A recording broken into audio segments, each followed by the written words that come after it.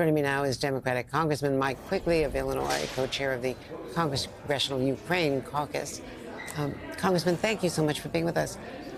You were in Ukraine just a few weeks ago. I know you've been a strong advocate. What's your reaction to the U.S., though, on their landmine policy? Because there's been a lot of criticism of the U.S. for being one of the only, major countries not to sign the landmine treaty.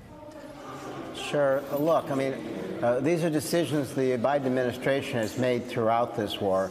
And as you've said, I've been to Ukraine 4 times since the 1,000-day war commenced.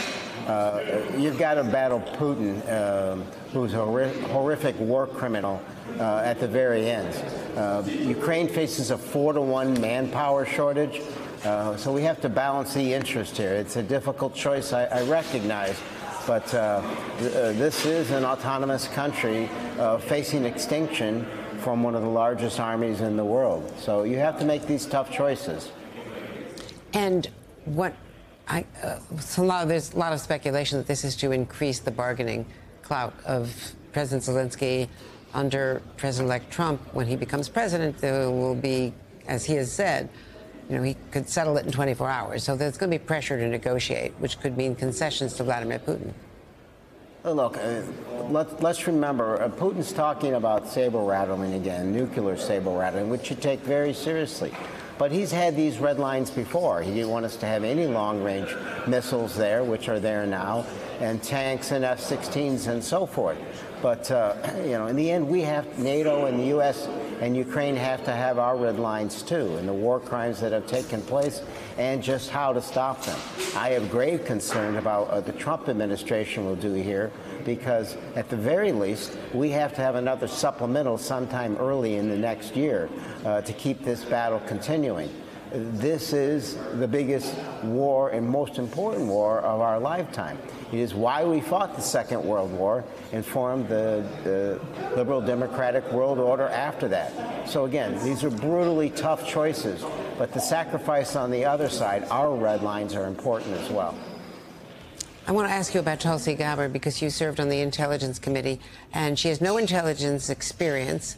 She's also said very provocative things. She praised Vladimir Putin at times. She has said that the war was justified, the invasion of Ukraine was justified, because Ukraine was talking about joining NATO, which, of course, had not been approved and was years off and is their right as an independent country.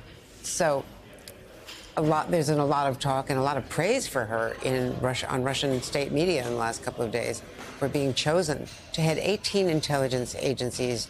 She would do the final edit on the presidential daily brief and also choose the briefer, among other things.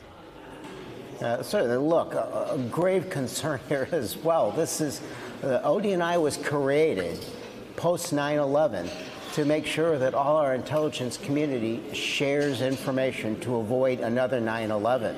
So the fact that she has zero experience, didn't serve on the Intel Committee, doesn't have any government experience in this vein at all, I'm not sure she understands the role of ODNI or how to go forward with that.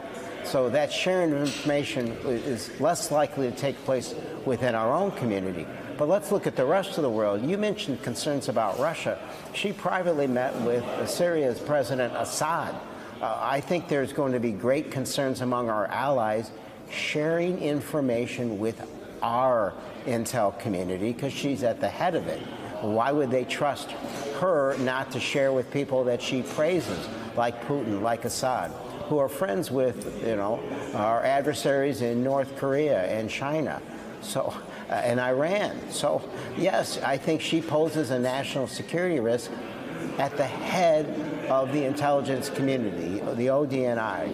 So I hear concerns about the other picks so far under the Trump administration, but from my experience, she's the one that poses the greatest risk to our country.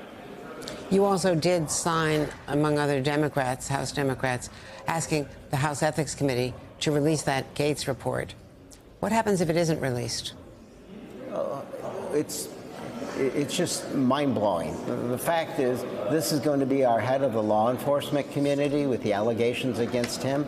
I hope the members of the committee have greater loyalty to the American people in our country than blind, sycophantic loyalty to the President of the United States. These are spots that run critical aspects of our government, that play a critical role in the lives of the American people. At the very least, the transparency is to know who these people are. The president-elect can pick who he wants, but the Senate can't abdicate its responsibility, not just to itself and the Constitution, but the American people to know who are running their government and everything about them. Congressman Mike Quigley, thank you, sir.